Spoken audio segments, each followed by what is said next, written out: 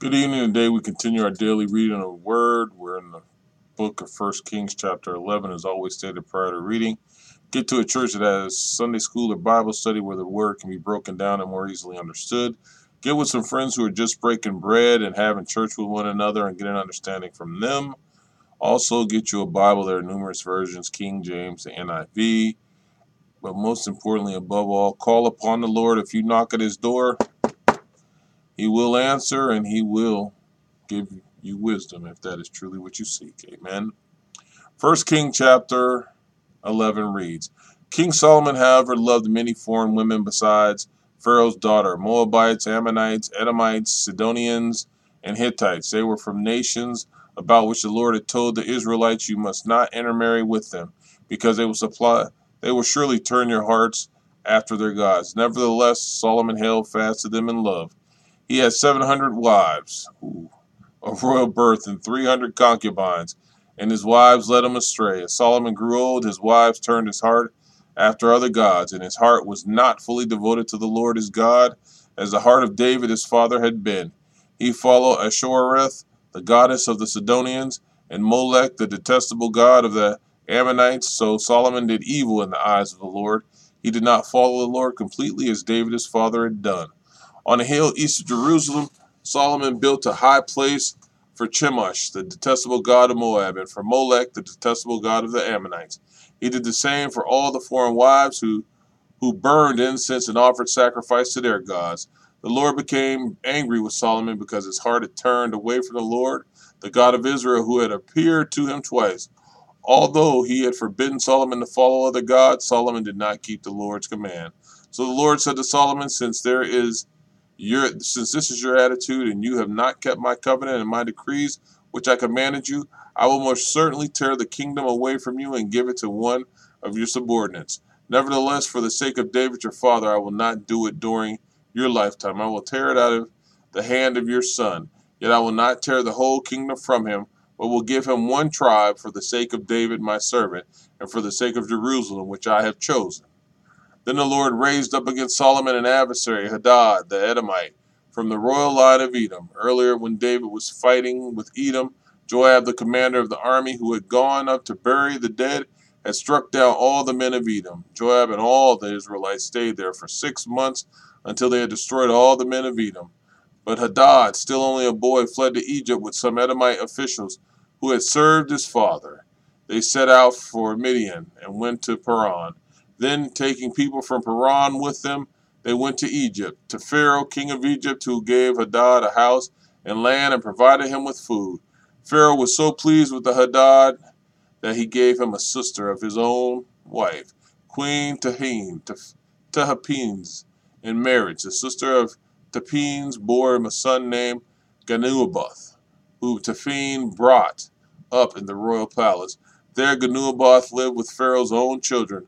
While he was in Egypt, Hadad heard that David rested with his ancestors and that Joab, the commander of the army, was also dead. Then Hadad said to Pharaoh, let me go, that I may return to my own country.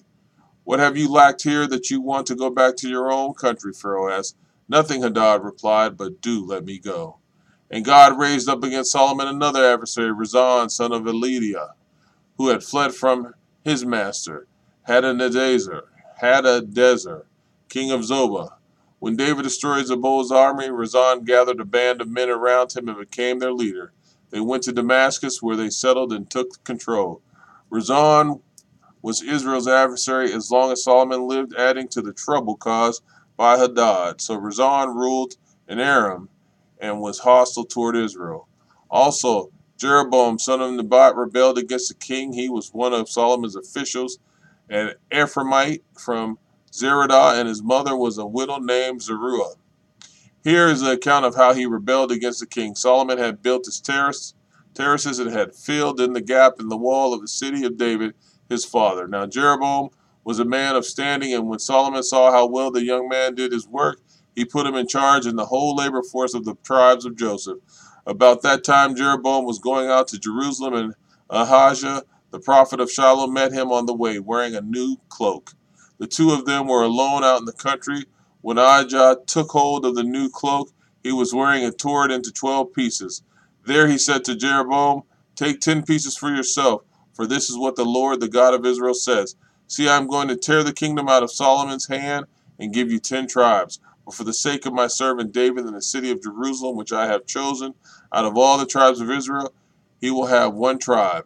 I will do this because they have forsaken me and worshipped Ashtoreth, the goddess of the Sidonians, Chemosh, the god of the Moabites, and Molech, the god of the Ammonites, and have not walked in obedience to me, nor done what is right in my eyes, nor kept my decrees and laws as David, Solomon's father, did.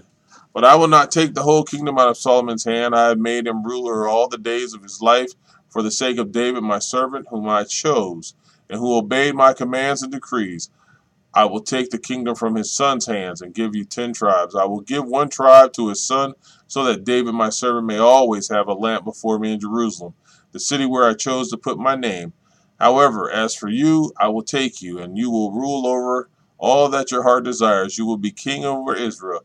If you do whatever I command you and walk in obedience to me and do what is right in my eyes by obeying my decrees and commands as David, my servant, did, I will be with you. I will build you a dynasty as enduring as the one I built for David, and will give Israel to you. I will humble David's descendants because of this, but not forever. Solomon tried to kill Jeroboam, but Jeroboam fled to Egypt to Shishak, the king, and stayed there until Solomon's death. As for the other events of Solomon's reign, all he did and the wisdom he displayed, are they not written in the book of the Annals of Solomon? Solomon reigned in Jerusalem over all Israel 40 years. Then he rested with his ancestors and was buried in the city of David, his father. And Rehoboam, his son, succeeded him as king. Amen.